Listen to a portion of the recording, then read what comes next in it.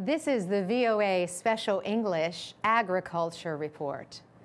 Pigweed is a weed that spreads fast and grows up to 2 meters tall. It can overpower cotton and other crops.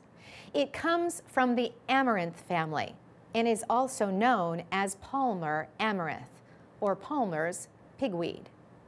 A cultivated version of amaranth is grown for food and medicine in Africa and Asia. In the United States, some people buy amaranth as a gluten-free substitute for wheat flour.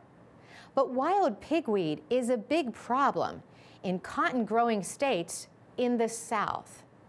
And now the plant is spreading into the Midwest. In many cases, the pigweed is killing genetically modified cotton and soybeans. For years, farmers could control it by spraying with Roundup or glyphosate, made by Monsanto.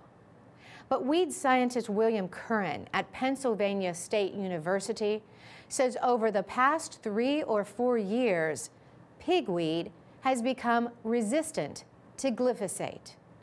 Now, farmers in some areas can no longer depend on that popular herbicide alone to defend against pigweed.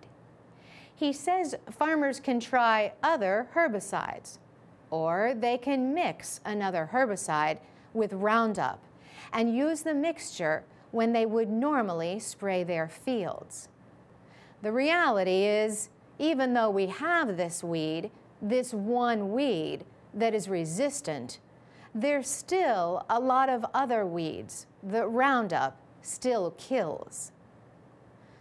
Farmers in the American Northeast face a growing threat from another weed.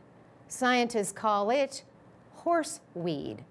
Farmers call it mare's tail. Like pigweed, this plant has also developed the ability to resist glyphosate. Professor Curran sees one major reason for this.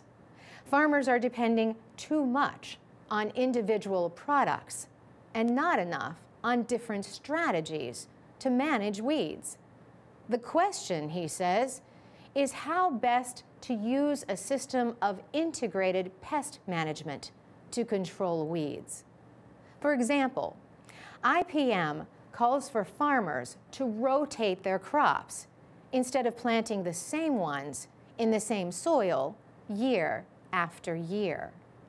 Professor Curran says farmers should also consider planting cover crops. These crops are grown temporarily to protect the soil. For instance, planting rye in the fall can suppress horseweed.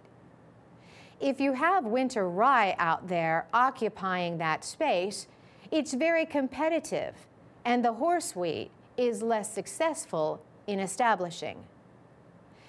In the next 2 or 3 years, several companies expect to have new herbicides, along with crops that can survive spraying with those chemicals.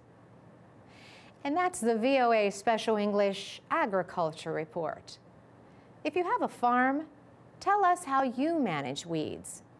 Share your comments at voaspecialenglish.com. For VOA Special English, I'm Carolyn Presutti.